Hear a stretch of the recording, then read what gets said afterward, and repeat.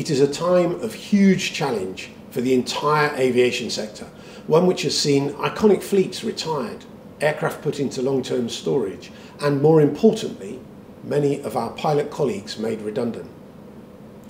Ever since the restrictions introduced to combat COVID grounded our industry, BALPA's work for our members has changed.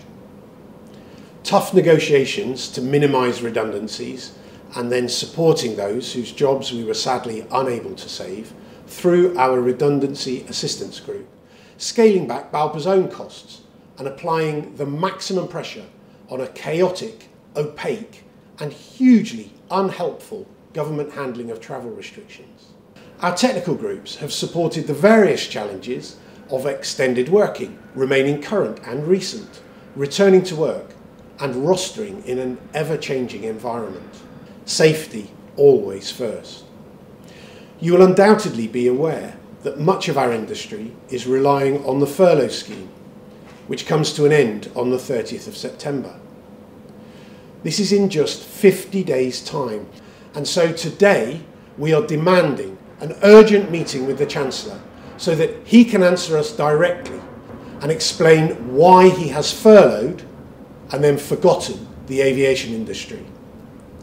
Ours is the only industry still effectively in lockdown. He knows the impact COVID has had on us. He knows the vital summer season is effectively over. He knows how important our industry is for the UK's economy. And he knows the numbers that face redundancy if support does not continue. So why is he turning his back on his promise to support the industries that need it most? Why does he not see that government restrictions continue to keep us grounded?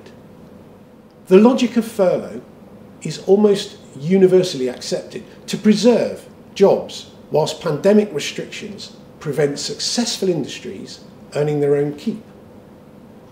Why has he abandoned ours before we are able to fully compete and win for the UK again? So please, get involved, help us raise the alarm on this grim countdown as widely as you can, and contact your local MP to tell them it's now or never for supporting our once world-leading industry.